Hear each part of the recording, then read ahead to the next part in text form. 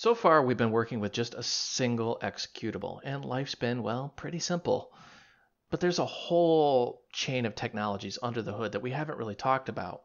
So, what really happens when we build our executable is, well, there's preprocessing, compilation, and then linking. And this graphic is just beautiful because it really summarizes what happens. You have a preprocessor that goes through, looks at your headers and source, and figures out what really needs to happen. You have the compiler that takes all of that and compiles it into what are called object files. These object files are then run through what's called a linker, which creates your actual executable, the thing that you're actually running. But it gets even more in depth. So this executable does not live in its own little universe. So let's say this is your executable. It can use multiple libraries, and these libraries can use other libraries. So what are really libraries? Well, libraries are just a collection of code that don't directly execute themselves, but that can be called by executables. So this is where the term code reuse comes in. Let's say you have this really awesome class called cat, and the cat does this cool thing called meow, and you want other programs and other programmers across the world to use your code. You just simply put it in a library, give them instructions on how to use it, and they can add it to their program, and they can make the cat meow all day long. This graphic's beautiful. This really summarizes what I'm talking about. This is called Dependency Walker, and it exists on Windows. Don't worry, you don't need Windows to follow along, but this is just a really good graphic. So you have your stooges.exe, and then you have your Larry, Curly, and Mo DLLs, or dynamic link libraries.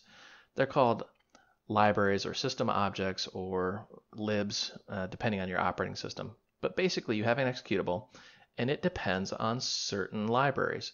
Some of these libraries, like kernel32, are already built into your operating system, but it's still needed for your application to run. And if something's missing, for example, you see how curly's in red, well, it's not going to run. And we'll demonstrate that. But you should also understand there's multiple ways of doing this as well. That's right, life in programming is never simple. So there exists the concept of a static build versus a shared build. So static is you take all those libraries that we talked about, and you put them into the executable. So you just have one giant, and I do mean giant, binary file that you hand the end user. And you may be thinking, well, that's very convenient, and I love that. However, it comes with some complexity, it comes with some cost, and, well, you could really run into some issues. Some of those issues would be legal. For example, you would be breaking license terms and agreements, things of that nature. Other technologies just simply won't work because they're expecting to be in a shared format. Shared has a much smaller footprint, a much smaller deployment, especially when you go into multiple applications. And multiple applications can use the same code base. So as this is updated, multiple applications can take advantage of that. The problem with shared, though, is if you change this and it has some breaking feature, you're not just risking breaking one application, but multiple. Whew, that's complex. So let's take a look at an example here. We're going to create a new other subders project. And let's call this Qt Core Advanced 3.1. And we're just going to finish it immediately. It's going to say, what do you want to add to this? And I'm actually going to close out of that and just show you the project file. It just simply says template subders. So there's absolutely nothing in this. We're just going to add a new subdir project, go to application, add a console application. Let's call this my app. Next, finish. And it's just going to generate a bare bones application that we've done dozens and dozens of times. See, ta-da! So you may be thinking that this is something new, but actually when we've worked with, say, network and concurrent, and we've done this, really what we're doing under the hood is we're adding the network library. That's just cute ways of doing built-in cute libraries. We're going to make our own library and actually put it into this application. So let's go ahead, right click, and let's add a new subproject. Let's go to library, and we really only have one option, C++ library, but notice it says shared or static. Remember, shared, self-explanatory. It can be used across multiple applications. Shared or static is a little bit confusing because shared means that it can be shared, static means it's built into the executable. So we're going to do shared, but you could also do statically linked or a Qt plugin. Plugin's a different topic we're also going to cover, and basically what it means is you can dynamically use that library across different applications as long as it follows a specific interface. So we're going to do shared. Let's call this mylib. All right, now select required modules. Modules, what does that mean? Well, remember, network, when we added it up here, so really these are just libraries. That's right, Qt is sectioned off into libraries. So Qt itself really isn't an executable. Qt is, well, a series of libraries, and we've been using Qt core this whole time. We've also worked with network and concurrency. So when in doubt, we're just going to leave Qt core, hit next, and finally, something we're familiar with, classes. So this is going to create a class called mylib with a header and a source file. Next, next, finish. And then it'll take just a moment, but now we have this beautiful subdirs project that has two subdirectories, the application and the library.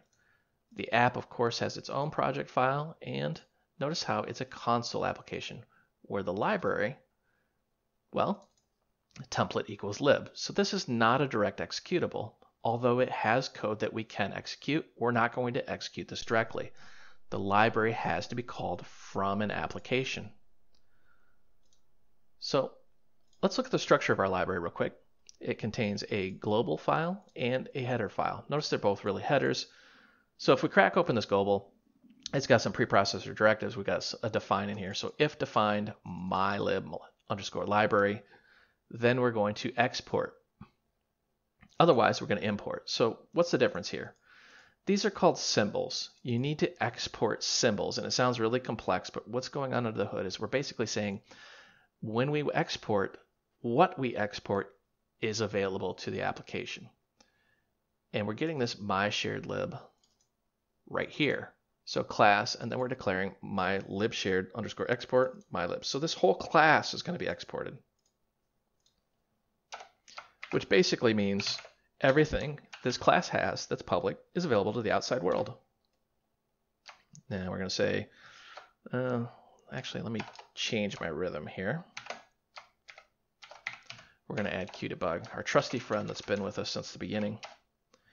And we're going to make a very, very simple function here. Don't want to get mired in complexity on coding. We just want to understand the core concepts here. We're going to do something we've done 100 times.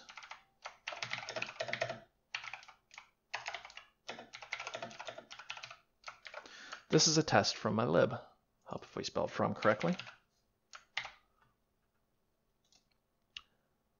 So you notice right off the bat that mylib includes myglobal. And under the hood, well, we've got some other complexity going on. We have an export and an import. The export is saying, hey, export these symbols, meaning export this class so other things can use it. The import is saying, hey, import this class so that we can use it. It's a little kind of tricky to wrap your head around until we do this. What we want to do is make this library available to this program. So we're going to right click, we're going to add library, and notice right off the bat we have some choices: internal, external, system, or package. So internal library means it's internal to our project, external means it's outside of our project, and system means it belongs on the system. It's probably already installed. System package is very similar but much, much more complex. So we're going to do internal because we want to import this mylib because it's in our project.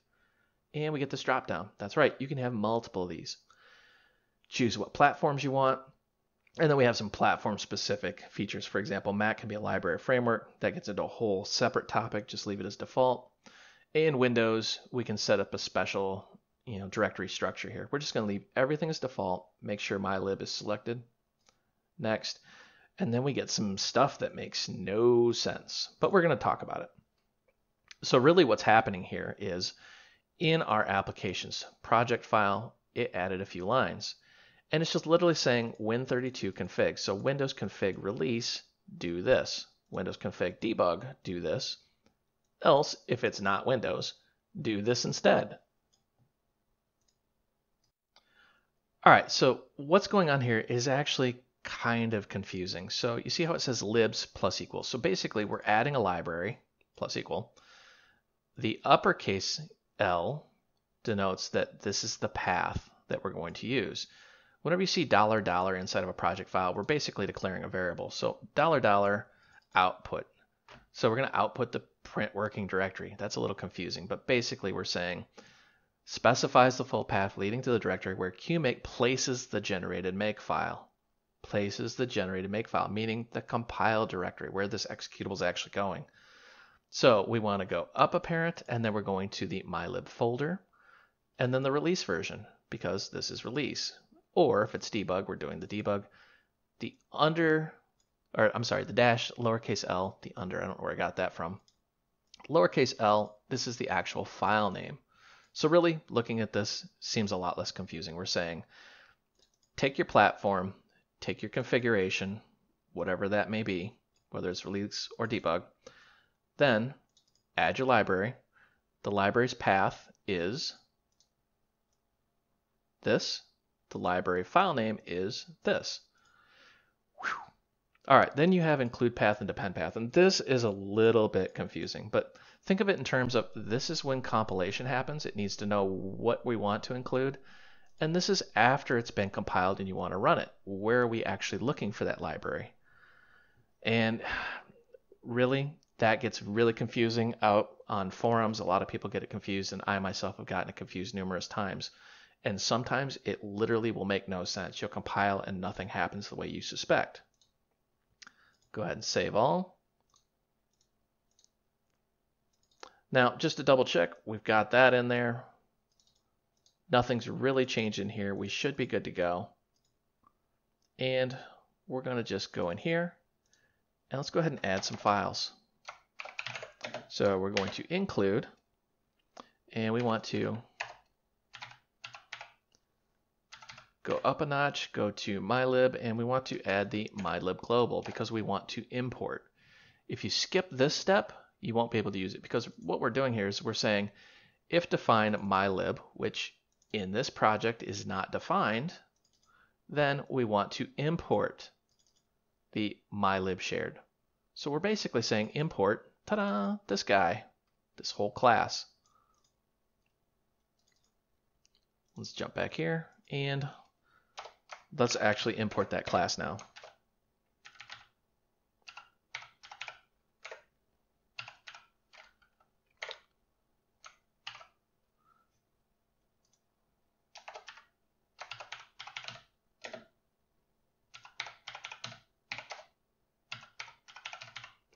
And we're going to say mylib test. So we're actually calling the test function in mylib, this guy here, but we're calling it in our application.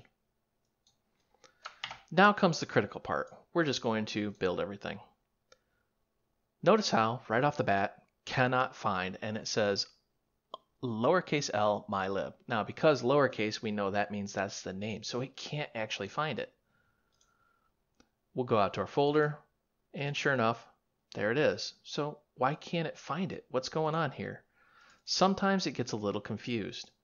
So what I'd recommend, if you jump into this problem, you just rebuild your library, make sure you got a good build. Now rebuild your application, and voila, suddenly it finds it. And you can actually now build this, and everything just works. And let's make some minor change. That way it knows that this file's changed and we need to rebuild this. So let's go ahead and build this. And ta-da, it just works. So if you ever get one of those can't find blah, blah, blah, try rebuilding your library and then try rebuilding your application and do those separately. Sometimes Qt Creator's not that friendly when it does that. Now we should have this beautiful my app file sitting out here. Let's go ahead and run this. Ta-da, this is a test for mylib. So the application's actually calling the function in the library. Pretty sweet. Now, if we go out here and we open this guy up, and I just want to see the dependencies, what's going on here. You can see we've got a lot of dependencies here, but we also have a problem, not found. And it's, of course, mylib.so.1, not found. There's numerous ways to fix this. But what's really going on under the hood is this is an operating system problem, not a Qt problem. And if we try to run this application, we're going to get a big fat error Let me actually do that again. My app, error while loading shared library. My lib not found, meaning same problem we had before where it's just not finding the library. This will drive you insane. Some operating systems, you can actually just copy and paste the library directly into the same directory as your application. We can try that, but I'm not convinced it's going to really work. So let's go back in here and let's go into my app, paste this. And let's do same thing, not found. I'm very confident that if I try to run this, it's not going to work. So what's going on under the hood is what's called a search order or a search path, and every operating system is a little bit different. Windows, you probably could get away with just throwing the DLLs in the same folder, but you would look for what's called a path, and we're going to echo out our path here, and this is the search order for this computer, and you can see it's looking in user local sbin, user local bin. So I would put it there, but the problem is I may not actually have, well, permission to write there, and if I don't, then it becomes a chicken or the egg problem. How do I get the library somewhere where it can find it? This is where you really deep dive into your operating system's documentation. So because I'm on Linux, I'm going to use what's called an LD. So I'm going to say LD library path, which basically says, hey, we're going to modify the path search order here just this one time. We're going to say my lib, and we want to run it in my app. So what we're doing here is we're saying LD set the library path to my lib, meaning the current directory subfolder my lib, and we're going to run my app. So I need to actually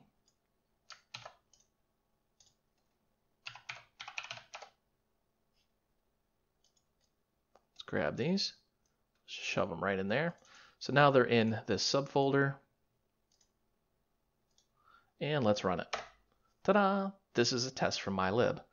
So that's a very frustrating problem you're going to really get stuck with, and this is why you would need a deployment structure or a setup program of some type, which we'll cover in a future tutorial. But I want you to be aware of this problem now in case you get really excited and make an app and then it just doesn't work. So when in doubt, when you're missing something, check your search order, check your documentation for your operating system, and know that LD library path is widely used on Linux, but it's not the most recommended way. Let's just face it, Qt is extremely complex and has a massive learning curve, but once you learn it, you can do just about anything. Unfortunately, learning Qt is a challenge in itself, and if you've tried learning straight from the docs, you've probably become easily frustrated. While they do a really good job, they're arguably some of the best documentation in the world, they don't go that extra step and leave a lot of people guessing what to do. How do all these things interconnect? That's why I started developing videos. I've done videos not just on my own YouTube channel, which you're watching now, but also on the official Qt Studios channel.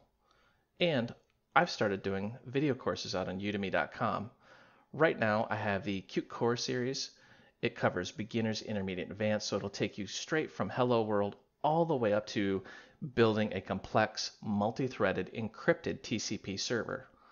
On top of that, if you don't want any of this, you can still join the Void Realms Facebook group, which has a pretty flourishing group of developers, and we discuss everything, not just Qt. I hope to see you there.